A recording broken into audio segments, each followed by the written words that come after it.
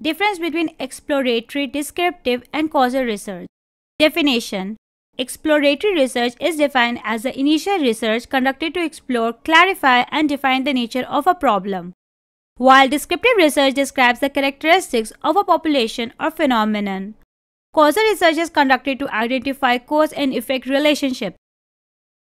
Research approach. One of the key differences between these three designs is their research approach. Exploratory research is highly unstructured and provides a lot of flexibility, as it is generally the first step in any research process and is therefore in the early stages of decision making. Whereas descriptive research is conducted after explorative research, and its research design has more structure than the exploratory design but less structure than the causal design. Causal research has a highly structured and rigid research design and is generally conducted in the later stages of decision making. Research statement. In both exploratory and descriptive research, the key research statement is the research question itself. However, in causal research, the key research statement is generally the research hypothesis. Research problem.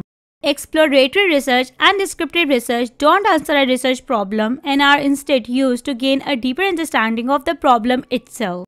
Causal research is used to identify the cause and effect relationship between variables and provides conclusive results that can answer the research problem. An exploratory research approach entails the use of expert surveys, pilot surveys, secondary data, qualitative analysis, and qualitative research. On the other hand, a descriptive research approach uses information from quantitative analysis, panels, observations, and other data. Causal research design strictly uses experiments and tests like correlations, regressions, t-tests, and ANOVA. Example of an exploratory research design. Let's assume a researcher wants to study the effects of social media on a teenager's attention span. Before going forward with the investigation itself, the researcher may choose to conduct surveys or interviews using open-ended questions. The responses will be collected from the target audience, which in this case comprises those who fall between the ages of 13 to 19. The data collected will provide the researcher with meaningful insights that will help them frame a more specific and realistic research question that can be investigated effectively.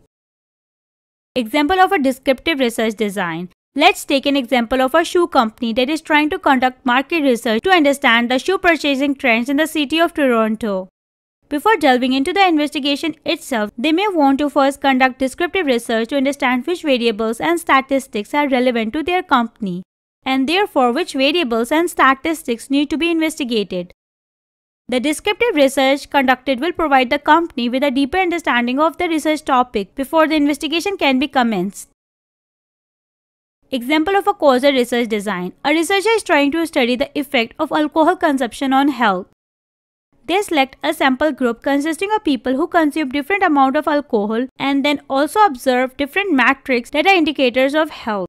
This is an example of a causal research design, as the researcher is investigating the cause and effect relationship between alcohol consumption and a person's health.